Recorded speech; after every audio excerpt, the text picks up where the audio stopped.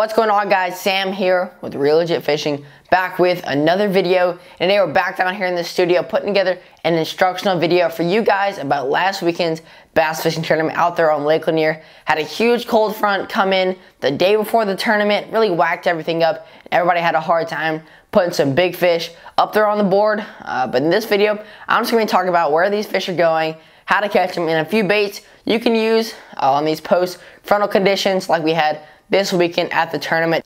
Now, even though this might be one of the hardest times to fish for you, had a lot of wind come in, really muddied up the lake a few days before. Now you have high bluebird skies, really tough for the fishing. If you stay in there, stay diligent, and look at some of these tips I'm about to give you, you should be able to catch some big old aggressive bass. Now, these fish aren't like humans. They can't just go inside and turn the heat up, throw a jacket on. These fish have to stay out there in this colder weather after this front, depending on how long that front stays.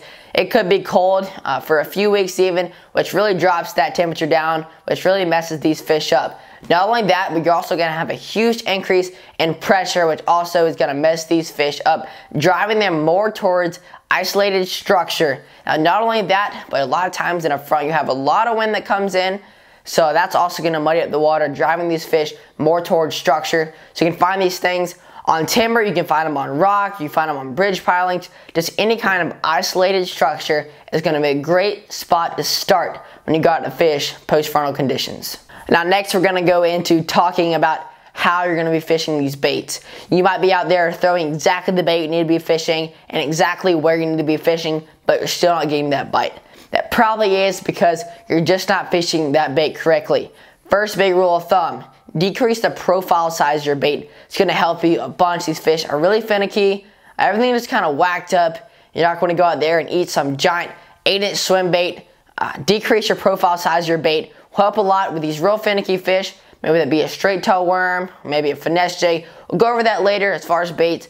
But like I said, decrease the size of your bait, should get more bites. Now, the main hard part about a front coming in, you got to work for those bites. It takes the active fish out of play. Slow your trolling motor down, slow your retrieve down, decrease the size of your bait. You got to really sit out there, work for those bites, and figure out what those fish want. You're not going to go out there, get lucky, find a school of fish, active school, go out there, catch a bunch of fish. You got to sit there, slow down, and really work for those fish. But speaking of that, we're going to go into the baits you're going to use for post-frontal conditions. Now, going from the most finesse to the least finesse, first, throw a shaky head worm, a drop shot, any type of really finesse straight tail worm. It's going to work fine. Drag the thing on the bottom, really small, compact, slow, and should, if you work at it long enough, will get some bites. Now, next we have a finesse jig, a great bait for dragging on the bottom for these really finicky fish.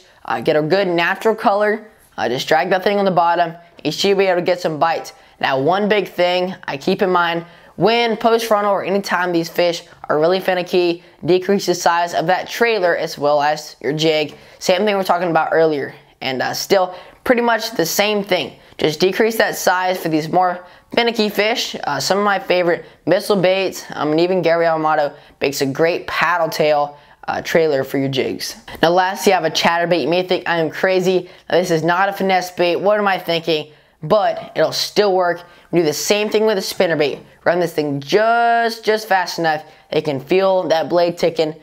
Good sensitive rod helps as well, so you know you're still getting that blade and that vibration, but it's not going crazy fast that a fish won't eat it. But also, it doesn't have a huge profile.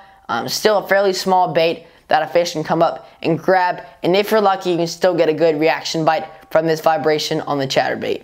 Alright, guys, well, I think that's going to wrap everything up for today's video. Just want to show you guys a little bit of what we're doing last weekend out on Lake Lanier for a bass fishing tournament. But if you guys like this video, make sure to click that like button. If you want to see more videos like this, subscribe down below, and I'll see you guys next time.